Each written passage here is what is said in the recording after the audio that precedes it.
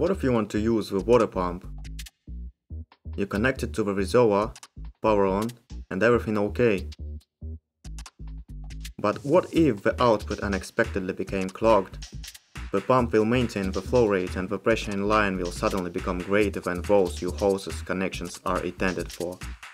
This can possibly lead either to disconnection and blowing of your pressure lines, or excessive wear, or maybe even a stall of a pump rotor, leading to overheat, failure, and possibly causing fire.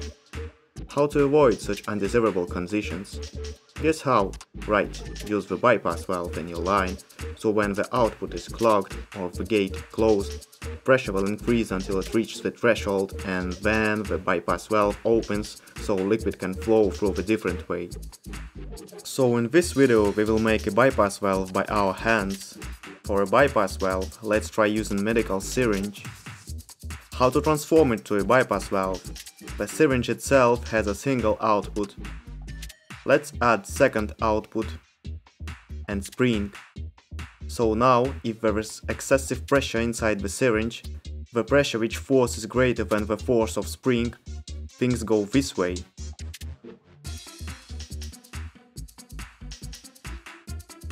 How to make the second output? Let's take one additional syringe and cut its end, drill the hole in the second one, use the soldering iron or glue gun,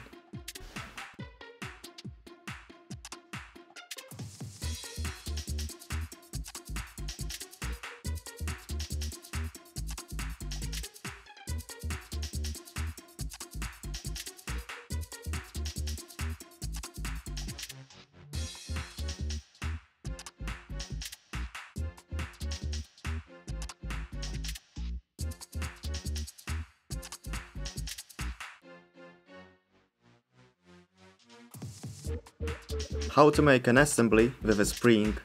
We need a casing. Okay, launching the freeware Inkscape to make drawings to later send them for laser cutting.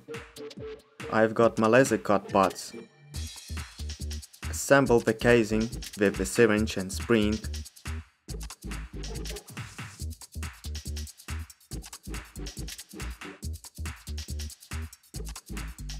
After getting the result, we've got a bypass valve fully ready for test, but we need the equipment for testing. Pump, gate, pipings, reservoir, gauge also, plus 12 volts source. Assembling the circuit. This gate is needed to close the recirculation circuit, so to redirect the flow from recirculation circuit into bypass valve, and the pressure gate is before it to check the pressure in system. So-called bypass valve return line attachment to the syringe using glue gun.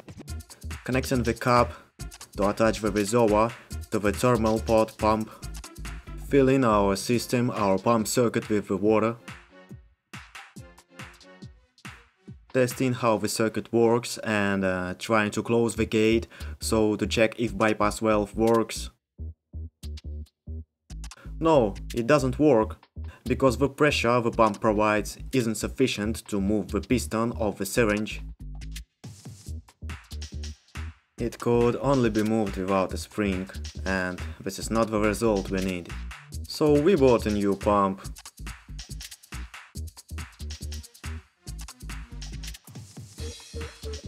This is new circuit. Let's try it. 5 liters bottle is too heavy for the cap, which bends under the pressure under the load, so there are massive leaks.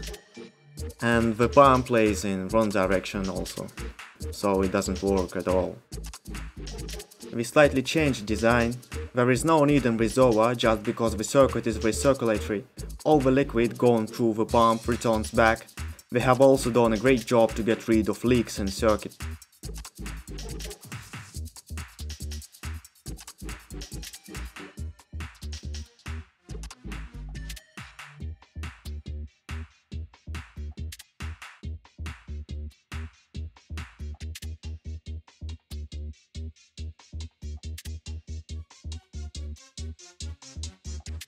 So the bypass valve works, so this is the result.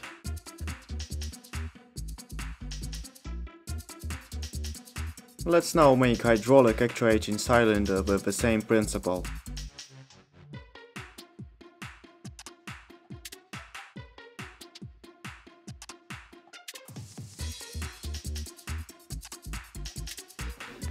It is the assembly with 4 gates.